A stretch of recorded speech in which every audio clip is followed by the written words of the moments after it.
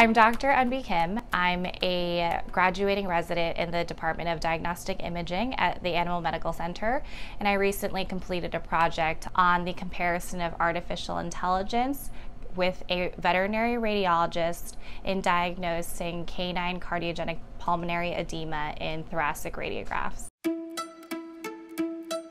Artificial intelligence is a huge topic in human medicine as well as veterinary medicine these days, and I wanted to be a part of trying to figure out if artificial intelligence can be applied in veterinary medicine in diagnostic imaging specifically.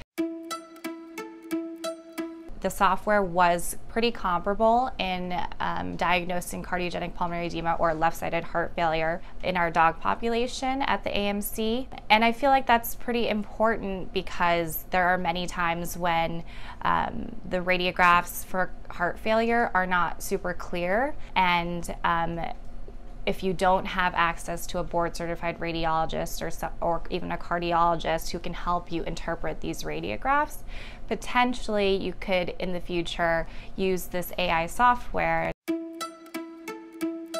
So I had never been the primary on any type of research project, so that was extremely exciting for me to have the opportunity to really dictate the design of a research project as well as to see it through from beginning to end. I was involved in everything, including the statistics, the conclusion, the paper writing, all of that.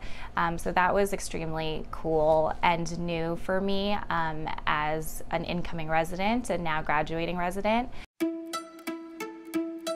My experience as a resident at the Animal Medical Center has been life-changing, and I wouldn't trade it for the world. I had an excellent team of mentors training me, and I think that that was absolutely invaluable to come in, to be able to learn from them every day while having fun. I think is an experience that maybe you won't have at another institution, and I liked it so much that I'm actually staying on as a staff doctor, so I'll be the newest staff doctor at the Animal Medical Center's Diagnostic Imaging Service next year.